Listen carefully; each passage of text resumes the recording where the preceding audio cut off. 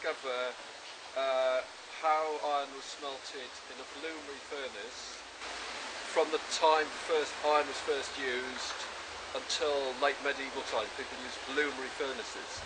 And what a bloomery furnace is, it's essentially a clay tube that you put the iron ore and charcoal in. You don't get molten iron coming out of the bottom, and a lot of people misunderstand this. You're not trying to make cast iron, you're actually melting off the waste material, the silica and other things in the rock, and the iron stays behind as a big lump called a bloom, like a cauliflower. So that's what a bloomery furnace is, and that's what I've got in there. I'll take you to show you that in a minute. Yeah. So we'll do our sticks and I'll hold Tyler to come and get us after the tea break. That's a good question, because the burning is slightly slower than last week. So let's see why. Let's see.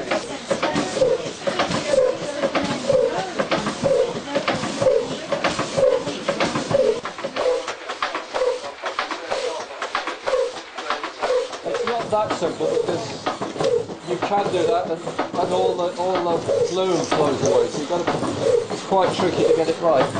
Okay, I'll give it a...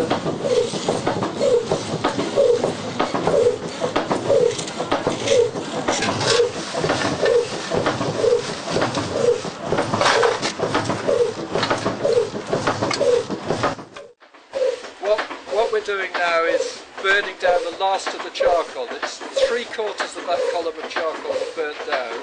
We've got about that much left, and it's burning quite fast. It'll take about 7 or 8 minutes to get to the level of the bloom. And the bloom is the lump of iron with the slag hanging onto the bottom of it.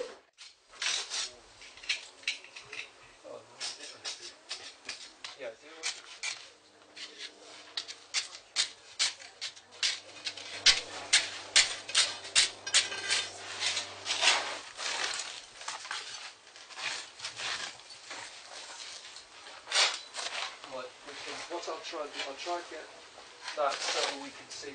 The very bright bits are slag. That bit's slag, odd bits of it. That's a bit of slag there.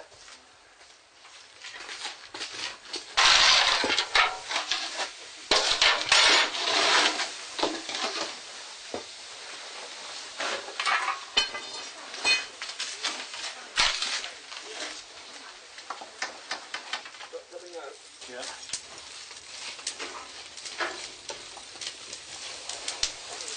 The only trouble is, it gets hot.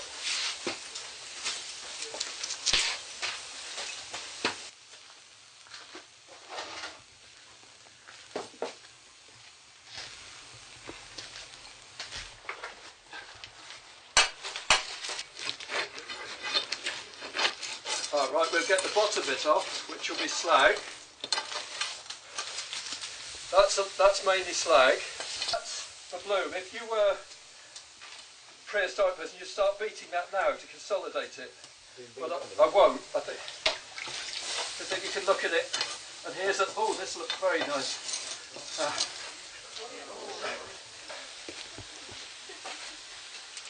That bit looks quite good too.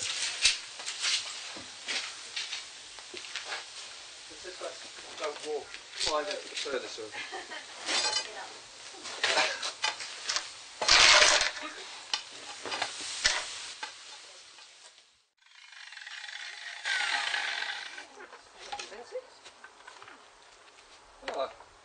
Well, we have got iron.